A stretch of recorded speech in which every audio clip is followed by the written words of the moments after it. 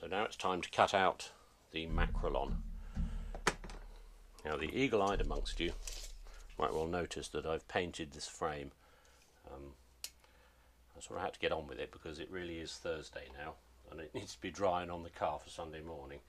It's not like a hammed up Channel 5 documentary if Dave doesn't finish Doreen's patio or something with a Geordie narrator. This is for real. So the other screen is 7 inches high. Again, you'll have to believe me on that.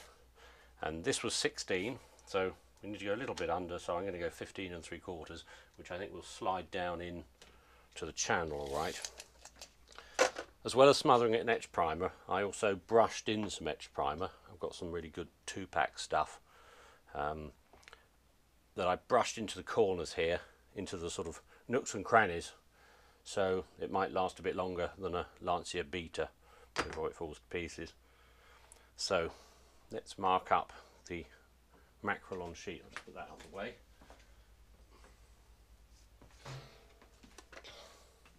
Okay, pen. Now this I think is a bit longer than, yes it is, it's 17 3/4 and we need 15 3/4. So let's go up 7. Better do it a little way in and there. Measure twice, cut once, something like that. Usually cock it up. And also as well as 15 3/4 up here, just out of interest. Okay, it's there and there. 3/4 there. Right. I'm cutting the sheet this way round because this edge has been cut by me before, so it's not particularly neat. Well, it's not bad, but it's not particularly neat, and the other edge is machine cut, so it's really quite a good finish, and I can use that for the top of the screen. So that goes there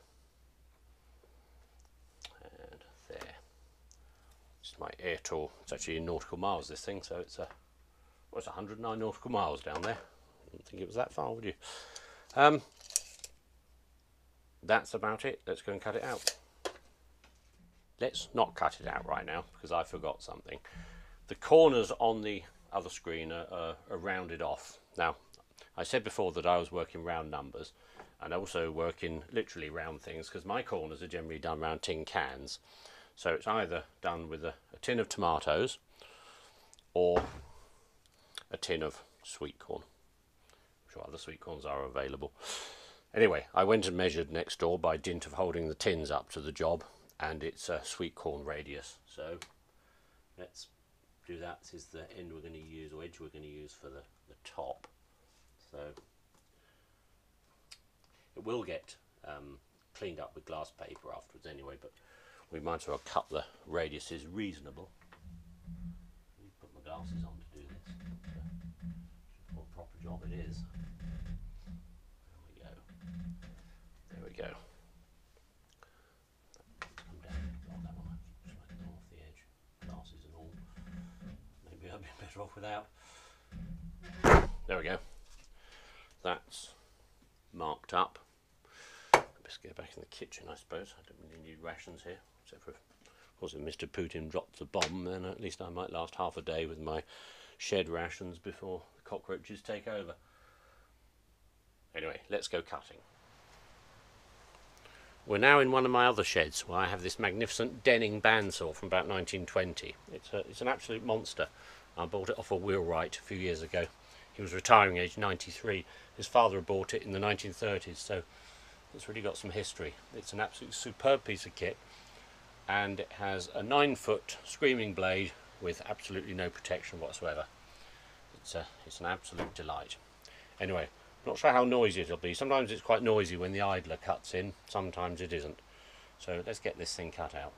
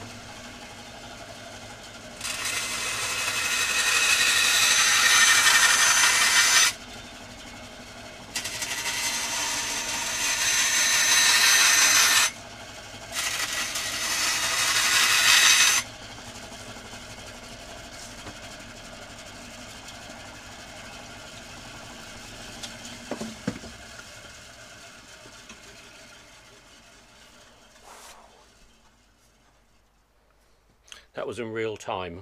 It really makes a very simple job of everything. It's such a super piece of kit. Maybe I'll make a bit of a film about some of my vintage machinery another day.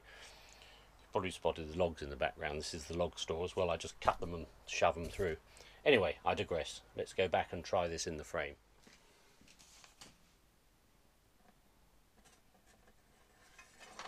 Good, and it fits. I'm going to stick it in with a black sealant. I think it's a gutter sealant. I've got a squeezy tube of it somewhere from when I did the other screen, so I'll dig it out. But as time is of the essence, I need to get this frame painted.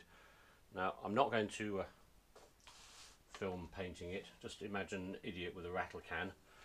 But the paint I'm going to use is this smooth right. Well, it says Hammerite, but it's actually smooth. I used it on the other one. I've used it on lots of things. It comes out smooth. It's satin black, and unlike a lot of satin blacks, it does have a nice sort of satin look. Some of them come out a bit too matte.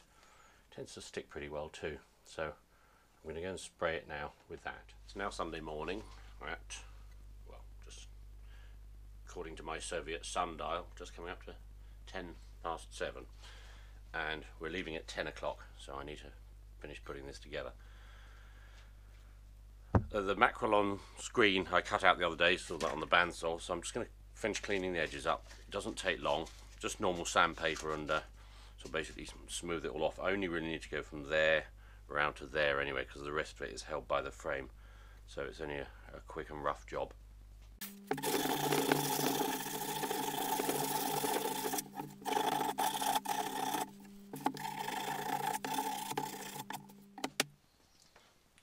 Well, that was nice and quick. Good, so it's time to peel off the plastic now.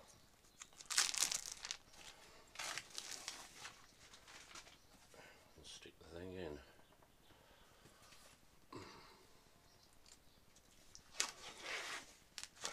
Dusty around the top where I sanded it, but that all brushes off. And that's why we all wear fleeces, isn't it? For that reason. Oh well, good job. Let's try it in. There we go. I actually got the frame a little bit wider than the other one, but it doesn't matter. There's room for the stuff to squirt in. So the next thing is to squirt the stuff.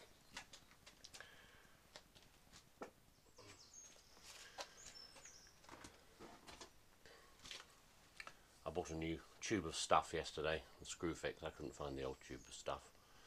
It's just this gutter sealant, and rather than getting it all over the screen, I'm actually going to mask the edges off. So let's take the screen out, just mask off the edges, and then I won't have too much to clean up after all the squirting. I'm going to squirt it in obviously and then sort of insert the screen. So let's give that a go.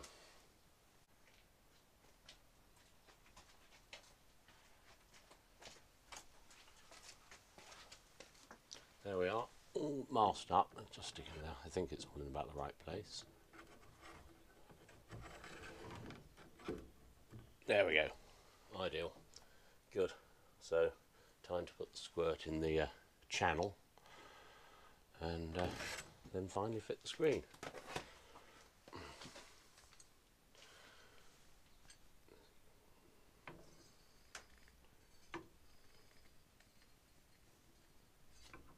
I hate doing this.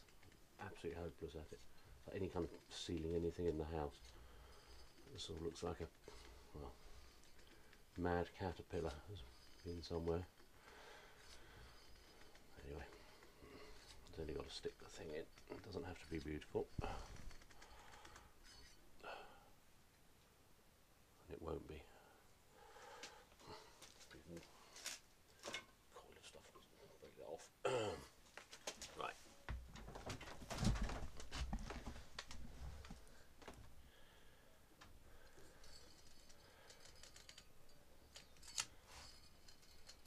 It hasn't got to seal it against moisture particularly, it's just to stick it in. There's quite a lot in there now. More of a mess. Let's get the side a bit. Really don't like this stuff at all. Break that off. Right, up here.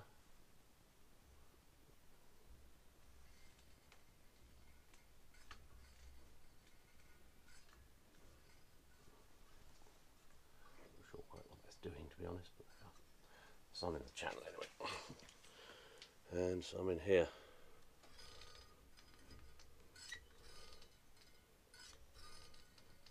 That's better.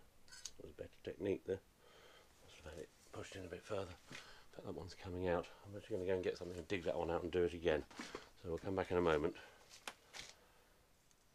Right, I've just dug that channel out with a stick, so let's get the nozzle right in. See if I can't get a better squirt. I'm not going to have a third go. I think it might, maybe because it sort of leans outwards slightly too. That'll do. It's not meant to be brilliant. Let's slide the screen in and then well, see what happens. There we are. We're gripping on something. And down into the bottom one. That's where it will really grip. Push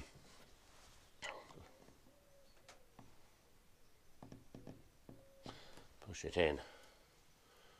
It all squidges out a bit now. Excuse me. I use hotel key cards because I go all over the world for work.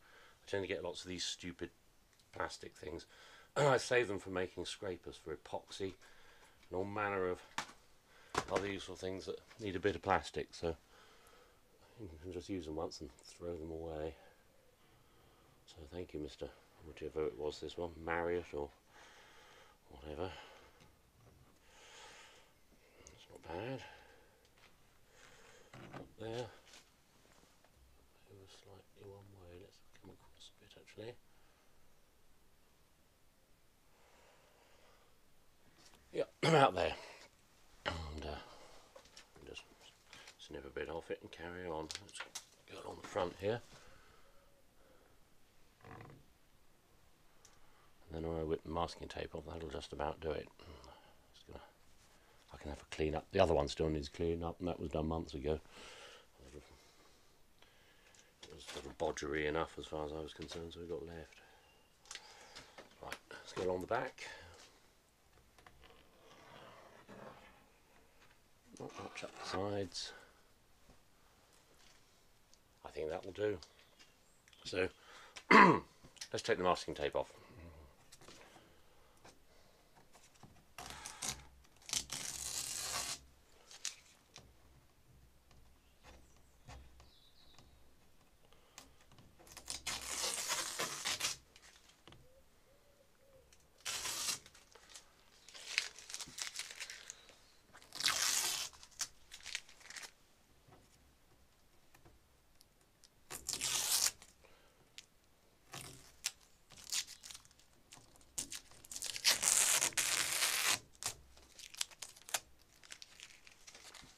There we are.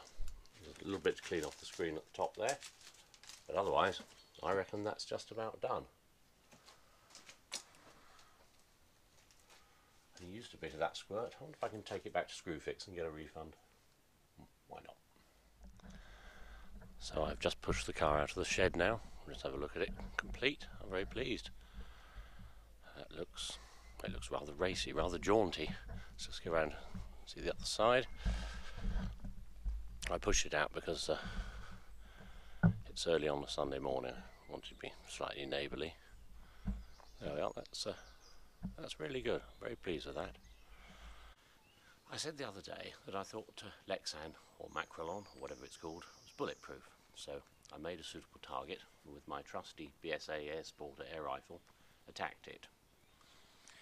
If you're an Americanist and you're watching this, we don't really do guns in the UK, so I wasn't able to wander down to Walmart and buy myself some kind of school shooting semi-automatic, which is probably a good thing. Let's see if this Macrolon is bulletproof, or at least a BSA Air Sporter proof. Right, get it, Mr. Hitler. Oh, bugger. Didn't break. Anyway, after four shots from my air rifle, there wasn't even a mark on the Lexan, which was slightly irritating in some ways because I was hoping to blow the Fuhrer's head off. Fortunately, he did that for us, so maybe we shouldn't be too put out. But it's good to know that if we wallop with a stone or something whilst driving, then those screens are going to hold up pretty well. Anyway, thanks for watching. See you again soon.